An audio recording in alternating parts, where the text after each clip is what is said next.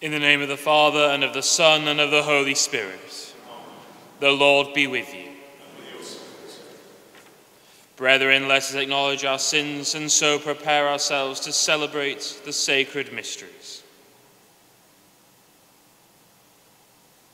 I confess to Almighty God and to you, my brothers and sisters, that I have greatly sinned, in my thoughts and in my words, in what I have done and in what I have failed to do, through my fault, through my most grievous fault. Therefore I ask Blessed Mary, ever Virgin, all the angels and saints, and you, my brothers and sisters, to pray for me to the Lord our God. May Almighty God have mercy on us, forgive us our sins, and bring us to everlasting life.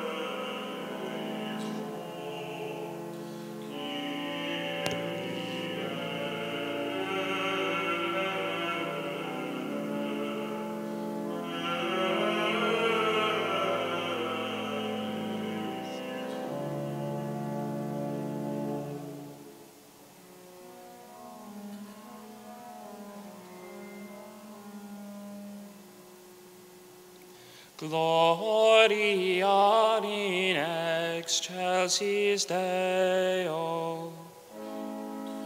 Et in pax omnibus bone voluntatis, laudamus Dei, benedicibus Dei, adoramus Dei, glorificamus gratias a Deus tibi, observandum gloria tua. Domine Deus et celestis, Deus Pater omnipotens, Domine Filii unigenite, Iesus Christe, Domine Deus agnus Dei, Filius Patris, quis vobis peccata omni, miserere nobis, quis vobis peccata omni, suscipere peccatione nostra, quis vedes valete patris, miserere nobis, coniam tu solus sanctus, tu solus omnibus, tu solus altissimus, Iesus Christe, o Sancto Spiritus, in gloria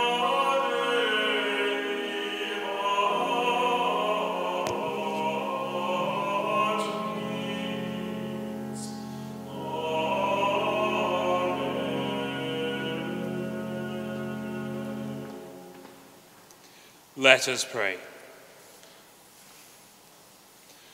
O God, who teach us that you abide in hearts that are just and true, grant that we may be so fashioned by your grace as to become a dwelling pleasing to you. Through our Lord Jesus Christ, your Son, who lives and reigns with you in the unity of the Holy Spirit, God forever and ever.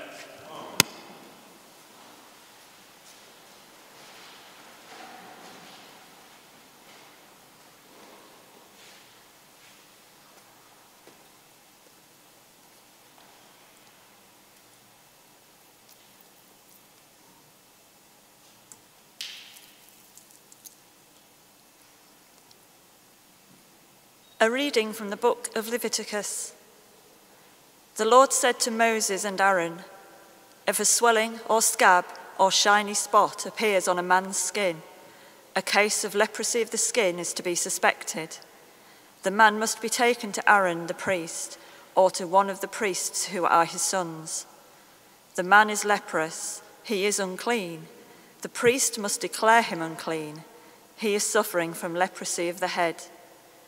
A man infected with leprosy must wear his clothing torn and his hair disordered.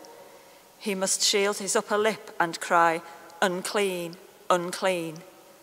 As long as the disease lasts, he must be unclean, and therefore he must live apart. He must live outside the camp." The word of the Lord.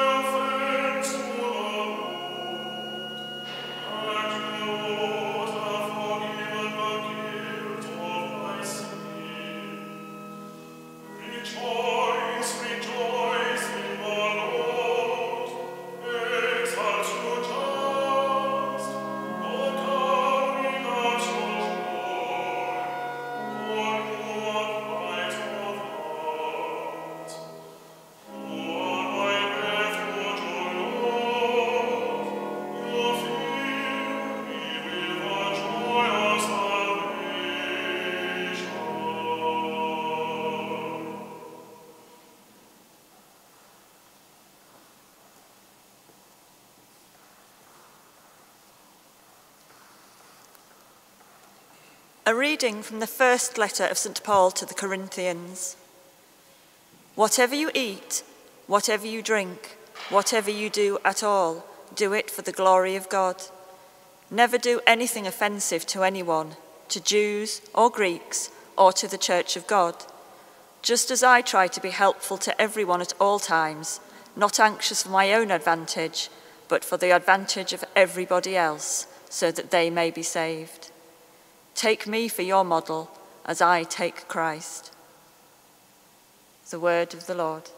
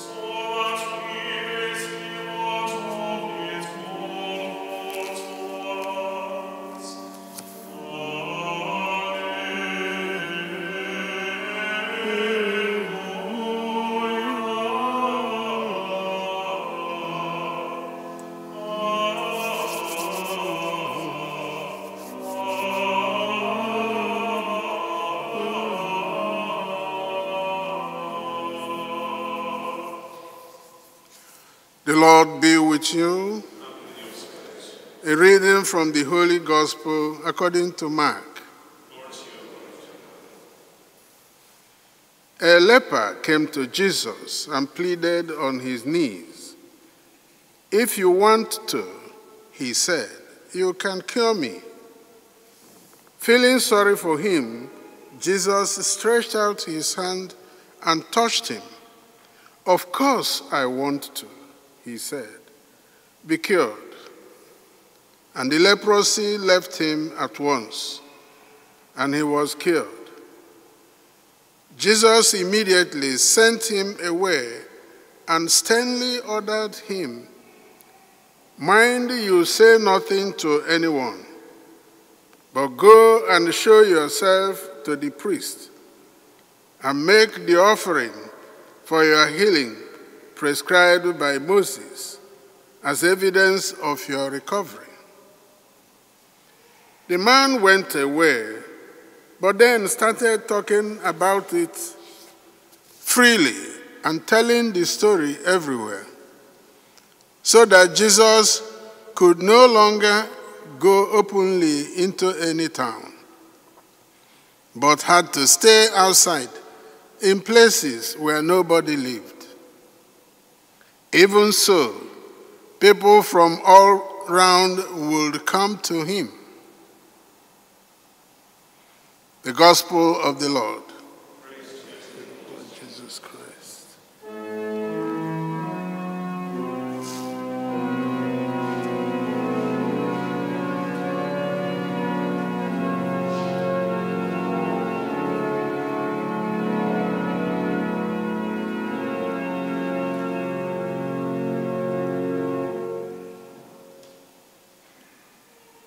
The comment on today's scriptures could be titled "The Divine Drama of the Tragedy of Sin," or indeed, "The Divine Drama of Two Lepers."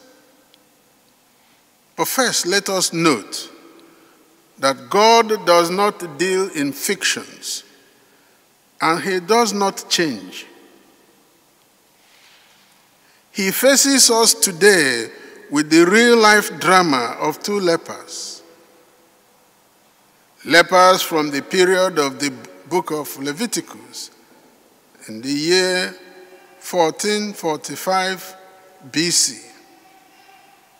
And the other leper is about 30 AD, as reported in the Gospel today.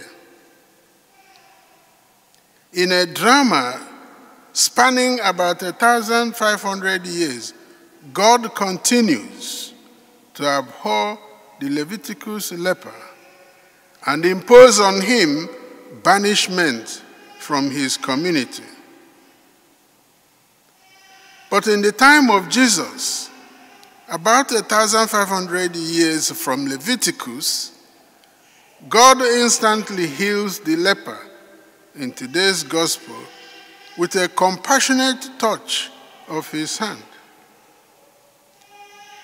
What is the explanation for this divine drama?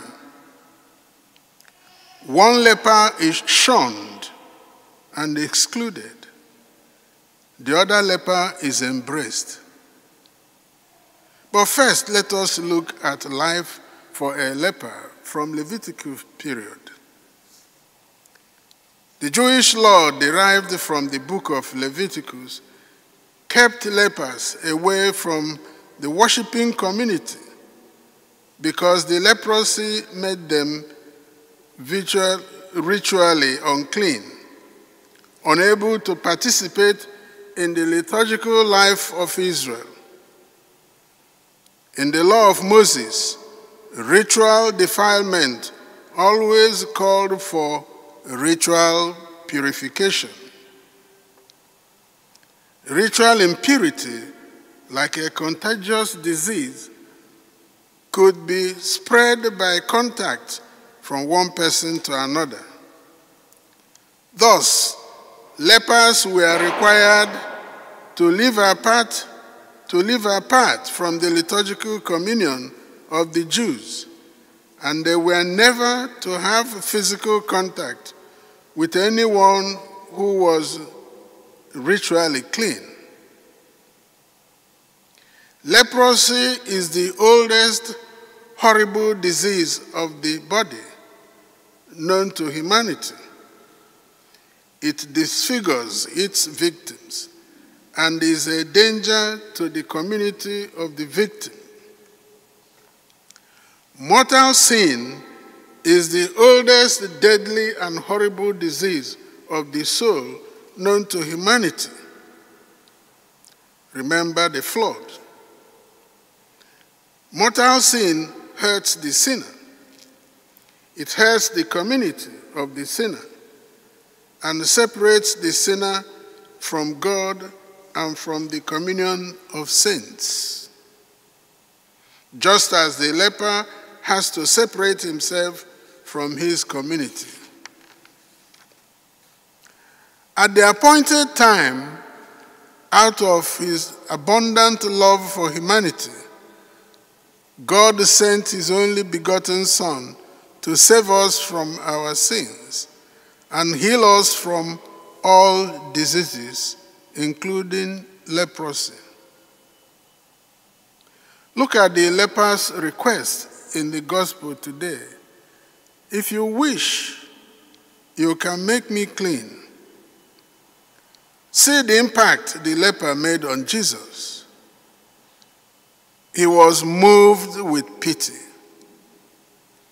God has always been moved with pity from the beginning, even during the Leviticus time. Here is where we begin to understand the deepest meaning of this encounter.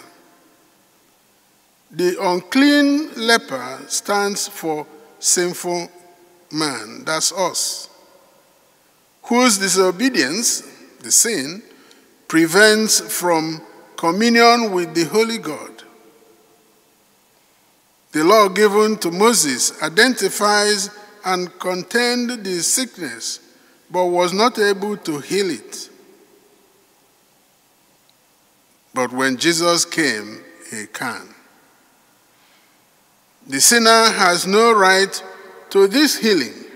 He is utterly dependent upon the mercy and the grace of God.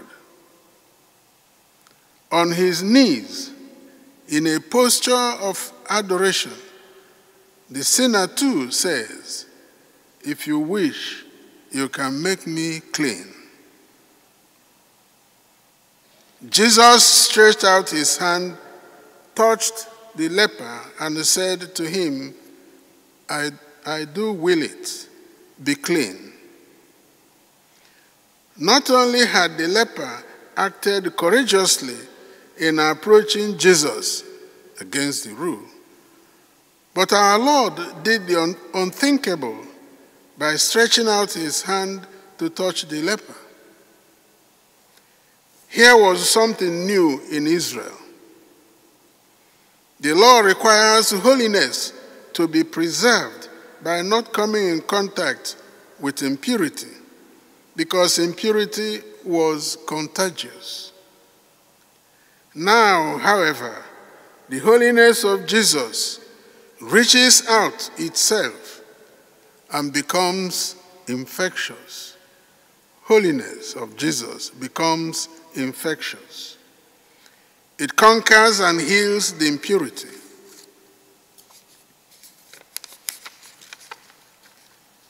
Jesus sends the leper to the priest to be readmitted to the worshiping liturgical community, just as we go to our priests when our sin separates us from God and from our community.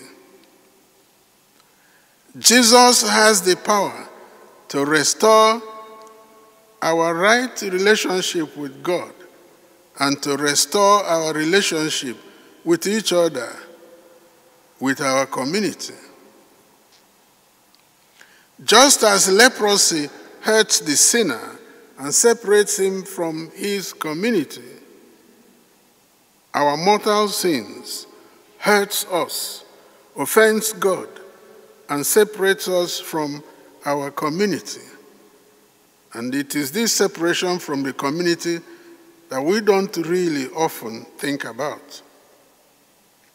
One of the most underappreciated teachings of the church is her understanding of the communion of saints. Just as the church is called to be holy or set apart from the world, so too the saints are holy ones, those in a state of grace, those set apart from the world.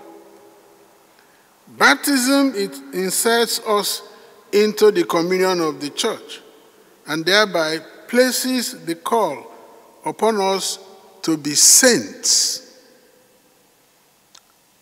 And the handbook of the Legion of Mary says that God wants us to be saints 1,000,000 times more than we do.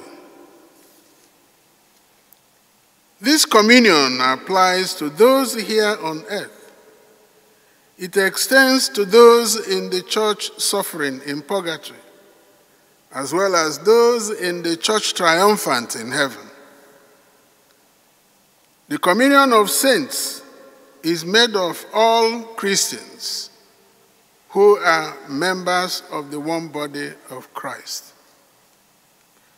This implies that the church here on earth is called to be in communion with one another.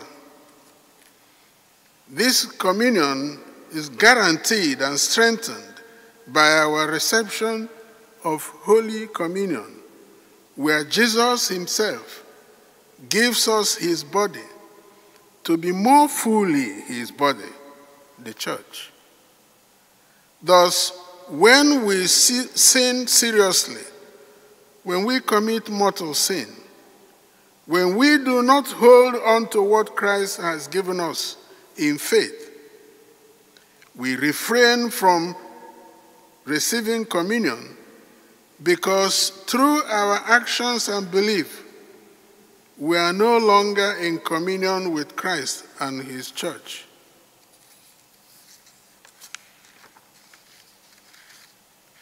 To all the illness of the body, before Jesus went back to heaven, he said to his apostles, "These are the signs that will be associated with believers. In my name they will cast out devils. They will lay their hands on the sick who would recover."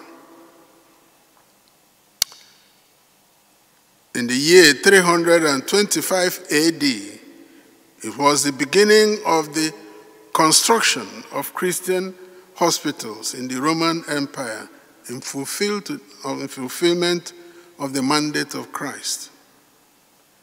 Christian missionaries built hospitals in many parts of the world and also trained doctors and nurses, contributing to the eradication of many diseases, such as leprosy, from many parts of the world. Now, the divine drama is complete. And what is the lesson?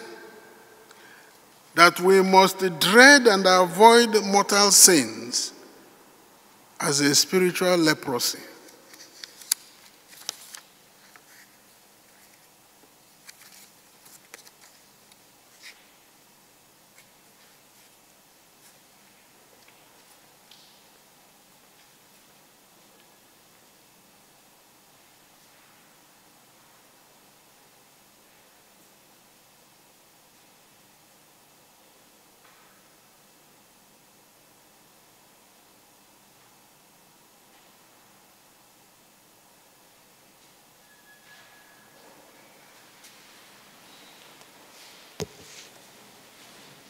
I believe in one God, the Father Almighty, maker of heaven and earth, of all things visible and invisible. I believe in one Lord Jesus Christ, the only begotten Son of God, born of the Father before all ages, God from God, light from light, true God from true God, begotten, not made, consubstantial with the Father, Through him all things are made. For us men and for our salvation, he came down from heaven, and by the Holy Spirit was incarnate of the Virgin Mary and became man. For our sake he was crucified under Pontius Pilate. He suffered death and was buried, and rose again on the third day in accordance with the Scriptures. He ascended into heaven and is seated at the right hand of the Father. He will come again in glory to judge the living and the dead, and his kingdom will have no end. I believe in the Holy Spirit, the Lord, the giver of life, who proceeds from the Father and the Son, who with the Father and the Son is adored and glorified, who has spoken through the prophets. I believe in one holy, Catholic and Apostolic Church. I confess one baptism for the forgiveness of sins, and I look forward to the resurrection of the dead and the life of the world to come. Amen.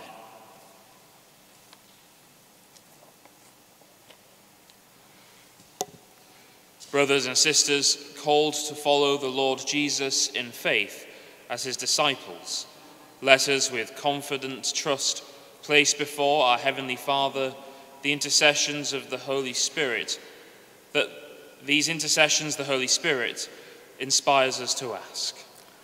For the Church, may she ever proclaim the gospel message that Christ died for our sins, was buried and rose again on the third day, and so bring all people to walk in the path of salvation and love. Lord, in your mercy, for peace in the world, may those born to new life in baptism as disciples of the Lord Jesus be strengthened to be messengers of peace in their lives and promote a just peace in all corners of the world. Lord, in your mercy, for those who suffer from famine, illness, and poverty, may they be sustained by the untiring love and support of men and women who are filled with firm hope and faith. We pray in particular for an end to the coronavirus pandemic. Lord, in your mercy, for the unemployed and their families, that they may be treated with respect, find appropriate work and support in their daily needs.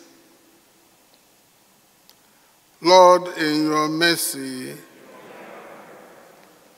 for those who have died recently and for those whose anniversaries occur at this time, that free from all their sins, they may become sharers in eternal salvation. Lord, in your mercy, let us ask Our Lady, Mother of Unfailing Help, to join her prayers with ours. Hail Mary, full of grace. Blessed are thou amongst women, and blessed is the fruit of thy womb, Jesus.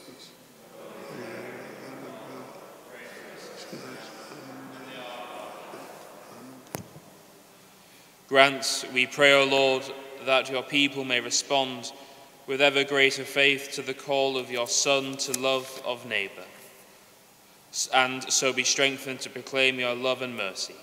Through Christ our Lord. Amen.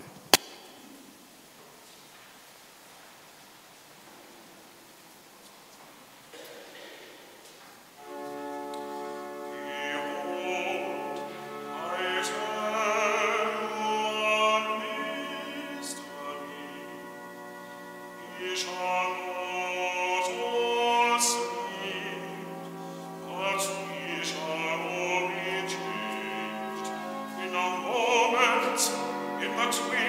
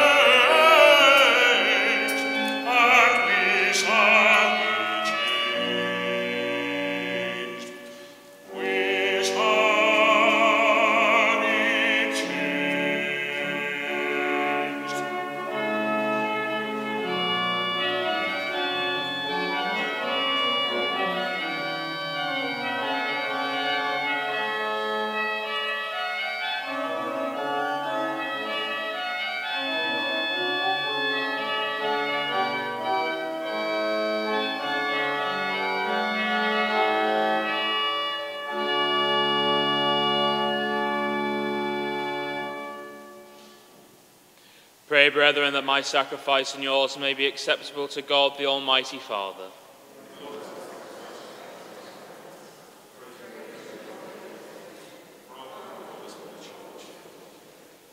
May this oblation, O Lord, we pray, cleanse and renew us, and may it become for us, may it become for those who do your will, the source of eternal reward.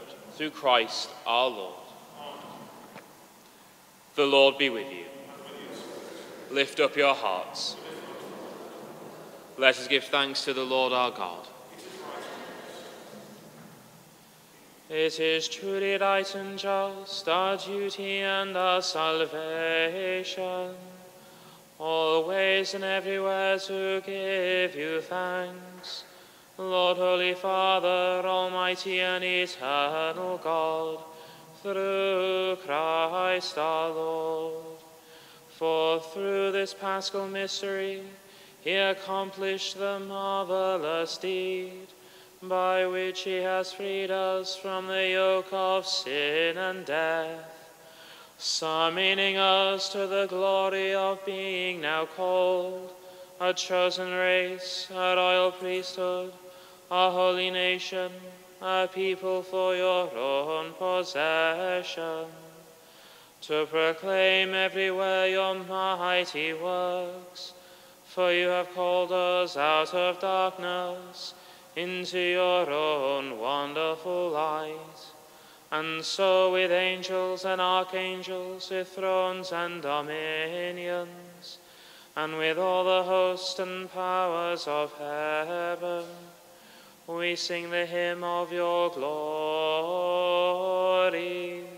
as without end we acclaim.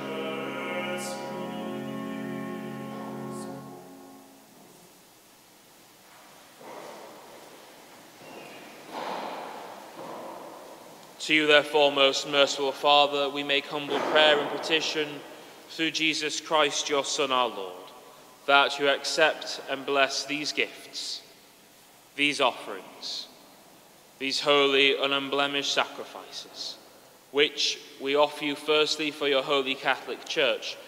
Be pleased to grant her peace to guard, unite, and govern her throughout the whole world, together with your servant Francis, our Pope, and Marcus, our Bishop, and all those who, holding to the truth, hand on the Catholic and Apostolic faith.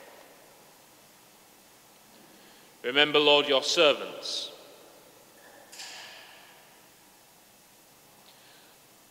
and all gathered here whose faith and devotion are known to you. For them we offer you this sacrifice of praise, or they offer it from themselves, and all who are dear to them, for the redemption of their souls in hope of health and well-being, and paying the homage to you, the eternal God, living and true. In communion with those whose memory we venerate, especially the glorious ever Virgin Mary, Mother of our God and Lord Jesus Christ, and blessed Joseph, her spouse, your blessed apostles and martyrs, Peter and Paul, Andrew, James, John, Thomas, James, Philip, Bartholomew, Matthew, Simon and Jude, Linus, Cletus, Clement, Sixtus, Cornelius, Cyprian, Lawrence, Chrysogonus, John and Paul, Cosmos and Damian, and all your saints.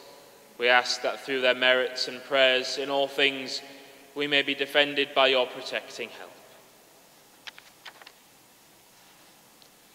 Therefore, Lord, we pray, graciously accept this oblation of our service, that of your whole family. Order our days in your peace and command that we be delivered from eternal damnation and counted among the flock of those you have chosen. Be pleased, O God, we pray, to bless, acknowledge, and approve this offering in every respect.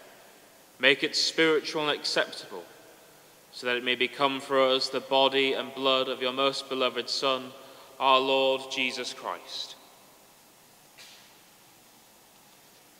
On the day before he was to suffer, he took bread in his holy and venerable hands, and with eyes raised to heaven to your God, his almighty Father, giving you thanks, he said the blessing, broke the bread, and gave it to his disciples, saying, "Take this, all of you, and eat of it. For this is my body, which will be given up for you."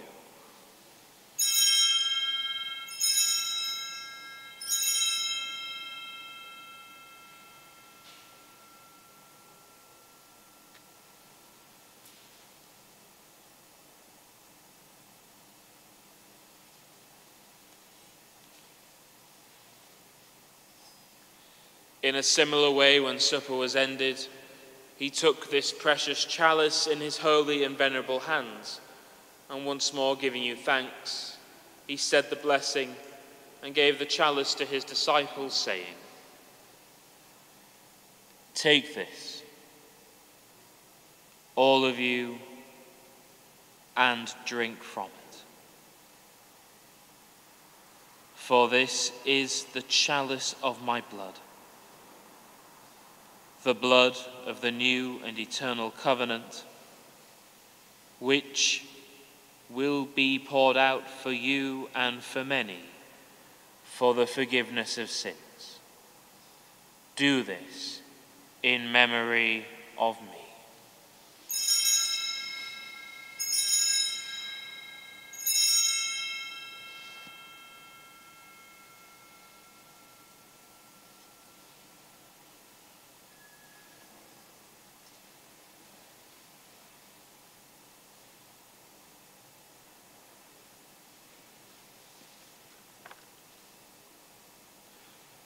Mysterium Fidei.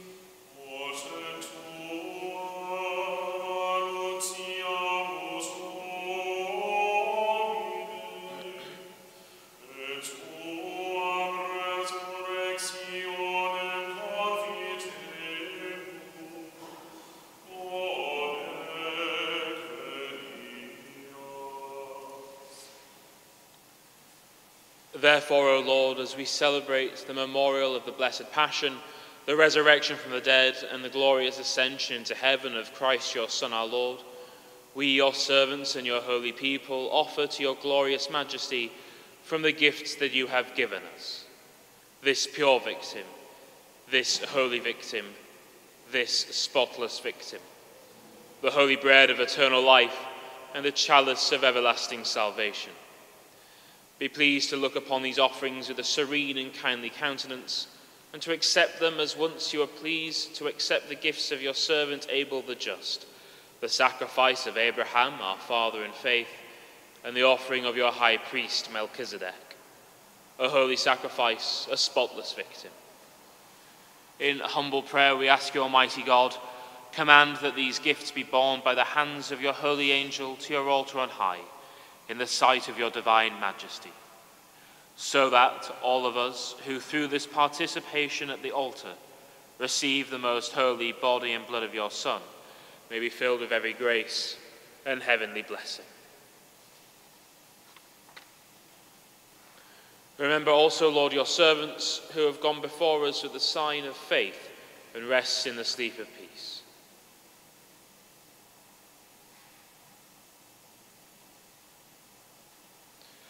Grant them, O Lord, we pray, and all who sleep in Christ, a place of refreshment, light, and peace.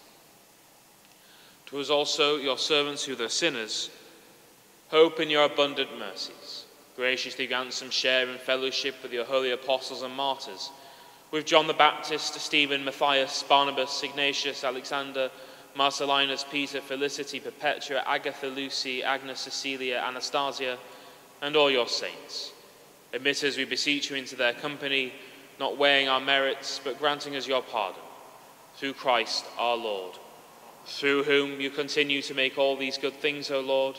You sanctify them, fill them with life, bless them, and bestow them upon us.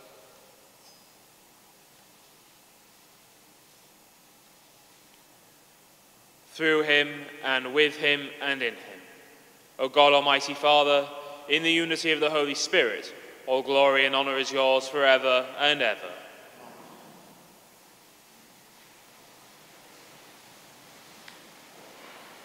At the Saviour's command and formed by divine teaching, we dare to say, Our Father, who art in heaven, hallowed be thy name.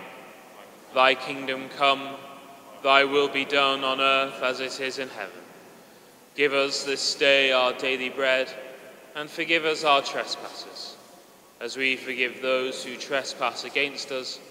And lead us not into temptation, but deliver us from evil. Deliver us, Lord, we pray, from every evil. Graciously grant peace in our days, that by the help of your mercy we may be always free from sin and safe from all distress, as we await the blessed hope and the coming of our Saviour, Jesus Christ.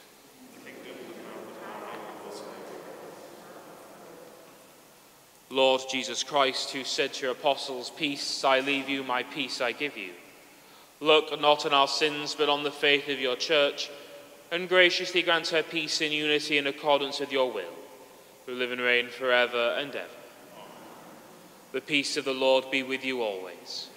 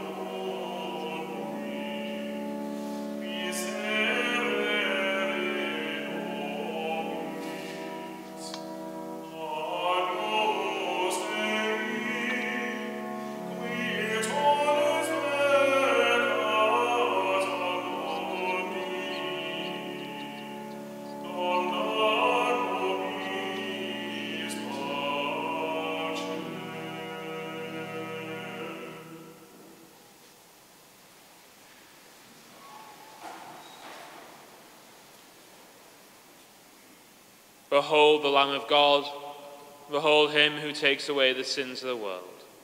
Blessed are those called to the supper of the Lamb. Lord, I am not worthy that you should enter under my roof, but only say the word, and my soul shall be healed.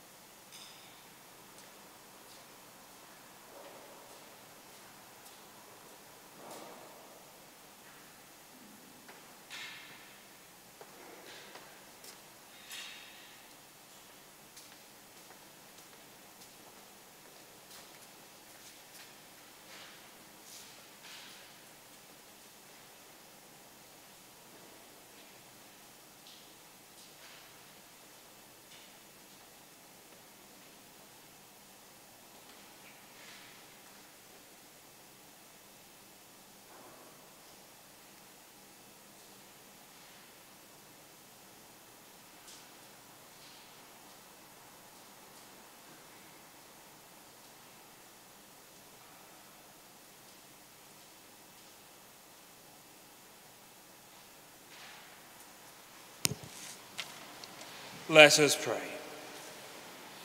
Having fed upon these heavenly delights, we pray, O Lord, that we may always long for that food by which we truly live, through Christ our Lord.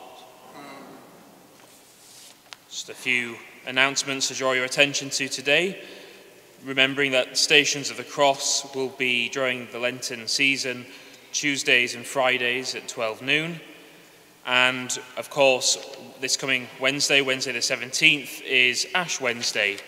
We'll be having Mass and the distribution of ashes at 8 a.m, 12:30 p.m. and 5:30 p.m. here at the Cathedral, and 10 a.m. at the Holy Rosary. And we remember that it is a day of fasting and abstinence. Lenten alms boxes were supposed to be at the back for anyone who was interested, but I think we've run out. A few may have appeared at the back during this Mass, but not to worry, there will be more next week. We also have Walk With Me booklets available, calendars and other Lenten kind of, I've forgotten the word now, this is embarrassing, and it's being broadcast online, but other pamphlets and booklets for children for this Lenten season at the back as well. Again, just to finish by saying that here at the Cathedral we wish you a very blessed and holy week ahead of you, and the assurance of our love and prayers here from the Cathedral. May God bless you. The Lord be with you. Bow your heads for blessing. May Almighty God bless you, the Father, the Son, and the Holy Spirit. Go. Go in peace, glorifying the Lord by your life. Thanks be to God.